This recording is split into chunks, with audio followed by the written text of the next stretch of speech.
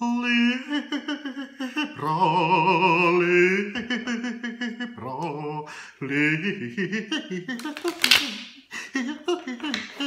Libra,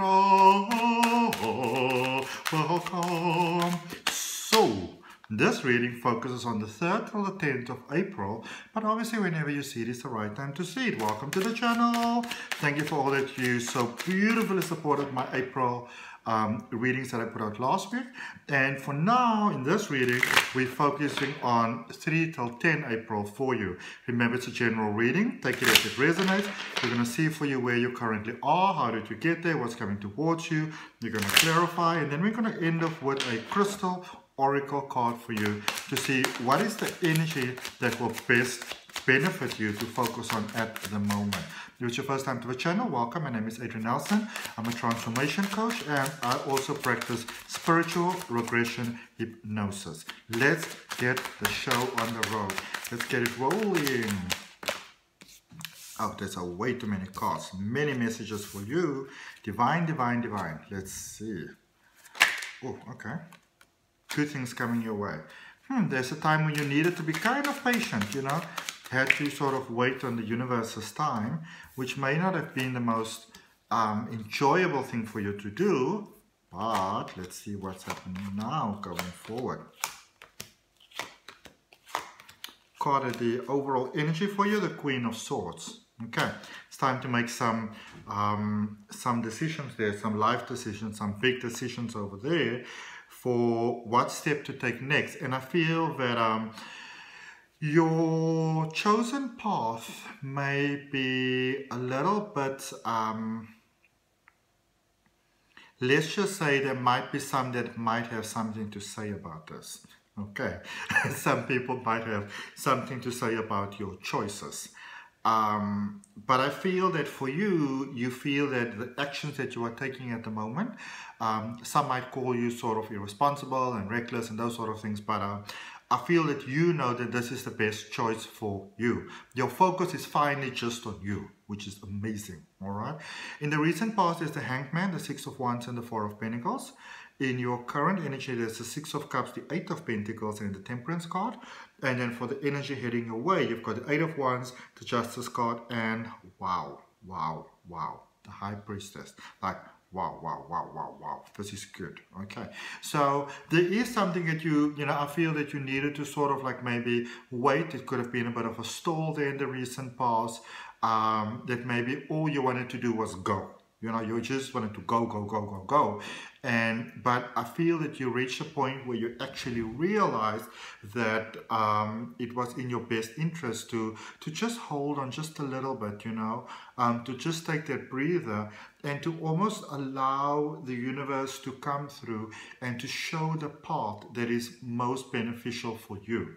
All right, so there was a bit of a stalling which might have initially just freaked you completely out of your mind, but then I found that you actually, it's almost like with all the chaos that might have been going on around you, or the craziness, whatever it was, you found a moment of stillness and peace within it, and that started to grow, you know. It's like planting a pea in beautiful soil. I grew up in the country, so you've got this beautiful black soil that is just amazing for growing anything really, except watermelons. But you know, it's like putting that pea in the ground, and it just starts to grow. All right, and that is the sort of experience that many of you had there with energy in the past. It's beautiful. And things started to work out for you, things started to line up for you, you know, where before maybe there was a lot of blockages and challenges, and you know, you just boom, boom, boom, kept on running yourself into walls, you know, like whoop, whoop, whoop. Now things actually started to even out for you, where in fact, even I feel for many of you, there is some significant moves and changes taking place over here, whereas before you might have, you know, whoever party it might feel that you were overlooked by might actually sort of surprise you over there in the recent past and come to you and say, you know what, how about, you know, this, like, I mean, you're the perfect person for that sort of thing. I feel that you already had some sort of clarity about the picture of how you would like your life to look, and so for some of you, I'm going to have to clarify that. I'm not sure if you decided to stay or decided to go, but there's something, stability had something to do with that. So I'm going to have a look for you now. In your current energy, yeah, you know, this is where you might have had this grand plan with this, you know, grand sort of ambitions, but now you're sort of confronted with the truth, and everything might not seem sort of like as spicky span as you thought that it's going to be. So maybe feeling a bit discouraged there at the moment, but then in the same token, what I love so much and what I would like to remind you of, there is also a realization of your true strength, of your true courage, of your core authenticity, you know, who you are, what it is that you can do. I feel that as you you know, sort of like recognize these things that are holding you back, and also maybe get a sort of a clarity for why you sort of moved away in the first place, you know, or maybe sort of kept more to your own, whatever it is that you chose to do, that you sort of just, you're finding that magic inside of you, all right? You are you are finding that sort of thing that makes you spark. Okay, it's like me and reading tarot. It doesn't really matter what happens in my life, no matter how happy it is, or no matter how sad or overwhelming it is. I am always happy to read tarot. It's the one thing in the world that can cheer me up just like that. I'm happy to do it, you know. It never feels like a burden to me, ever. And I'm happy that I can share that with you. And you are finding that magic spark within yourself. Okay. And once you find it, and you're busy finding it, once you kind of found that, you're running the show. Like you are just, you've got so much clarity, you've got so much vision, you can see the path ahead of you, even if others don't see it. I see you being very committed at the moment. I see you going ahead, and even if people are not on your side that you maybe would have expected to be on your side, and this is beautiful, what I sense is that you're just going like, you know what, that's fine. It's about releasing with love and about compassion and understanding, and not sort of staying in one space too long, in one sort of mind space, emotional space too long. It's more like, okay, if it doesn't work, I'm going to move on from here. It's that simple. Okay. And then for the energy coming to it, just something more here. There's also a brand opportunity coming for you this week. They specifically want me to share that with you. For the energy coming towards you, there's a lot of emotional, sort of that beautiful, restful place inside that just feels nice, that just feels kind. That is coming your way. There's a lot of sort of frustrations that are evening out, maybe blockages with family and stuff like that, really easing out, and you are reaching to such incredible, wonderful heights. Things are definitely looking up for you. Okay. Let's clarify the Queen of Swords. Things are so looking up for you.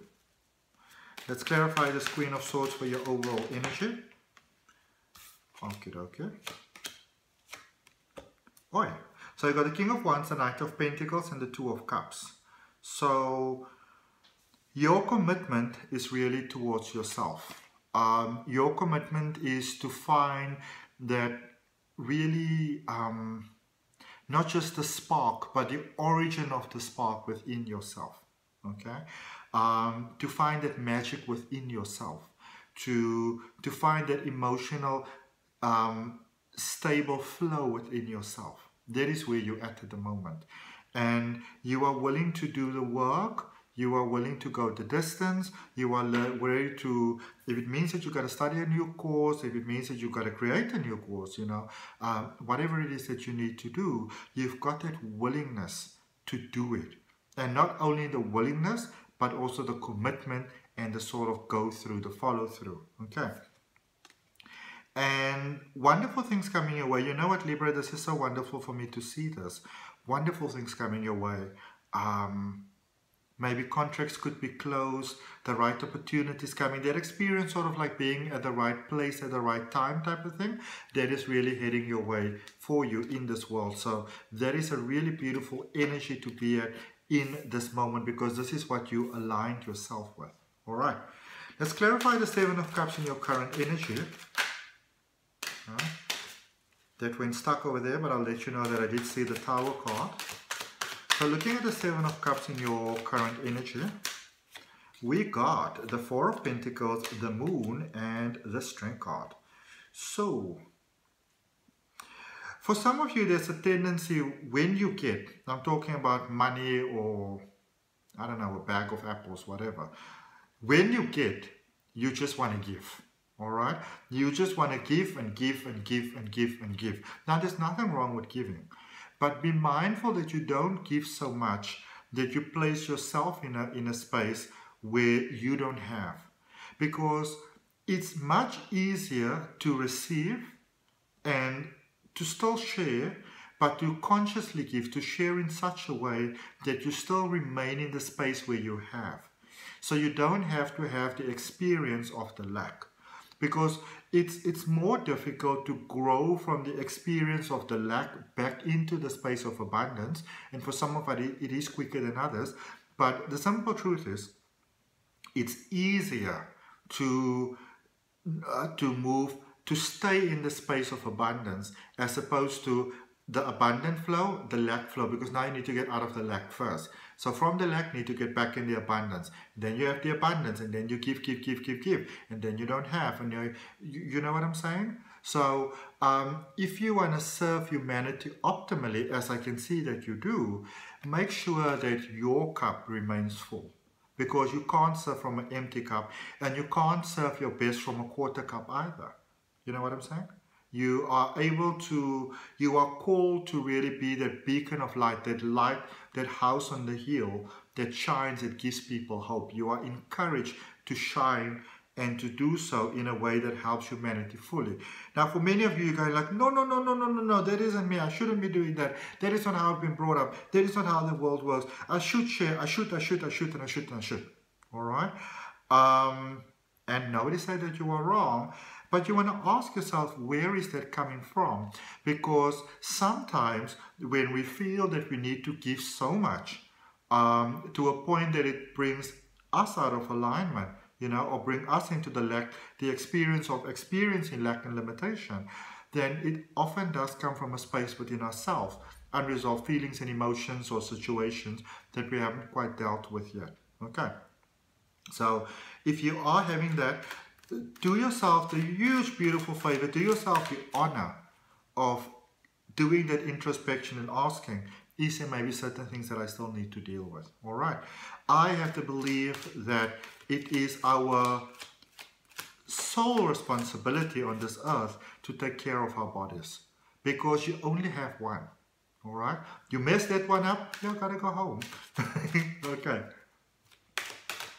So if you do that inner work and you allow yourself to feel what it is that you feel, you know, cry if you must cry. It's your breakthrough. Okay. Tears are powerful. Think of tears almost like, imagine you sort of like, I know, tied up in ropes, for example, and you cry and your tear goes down there like kabloop, you know. It softens the experience for you, and that's how you break through the barriers.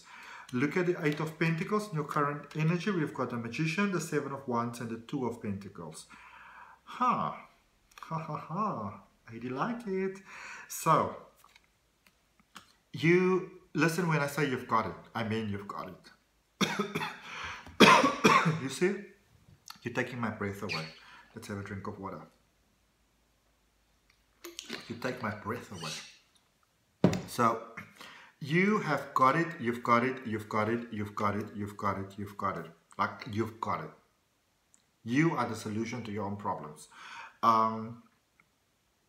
Also, with the emotions that you are fighting, there are still some emotions that you are fighting inside, but you know what, you're getting better with that, and that in itself also expands for you your experience of life. Your life is unfolding. You are in a space where you are busy taking control of things of your own life.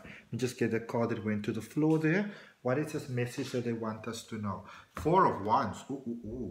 So there's a beautiful emotional stability coming about, which usually, you know, can indicate marriage, high-level commitment. But it's also all those wonderful, beautiful things in life that sort of when you know, when you walk down the road sometimes, where I live, there's an absolutely beautiful garden. I had this experience the other day where I just thought to myself, I'm always running up and down, you know, through this garden. So you just stop a moment and you pause and you're like, this is so, so beautiful. Okay? And as you have that experience, you, and I'm smiling when I'm saying that, you attract yourself with the wonderful things that sits well in your heart. And that's normally when you find that life partner, which becomes the person that you marry. So I don't know if I just gave myself a prophecy there now, but okay. In my experience, when I normally have the Four of Wands, for some reason there's always a young girl or a young feminine energy involved. Now, if it's in my case, the young girl or the young feminine energy is probably going to have to be a child or someone, because you know, in my case, I would rather maybe opposite. I would maybe rather marry like a young man, maybe not too young. Anyway, that's about me blabbering about my own life. Let's look at the Temperance card in your current energy. But there's something really unique and beautiful here for you, huh? There's something really beautiful here for you, Libras.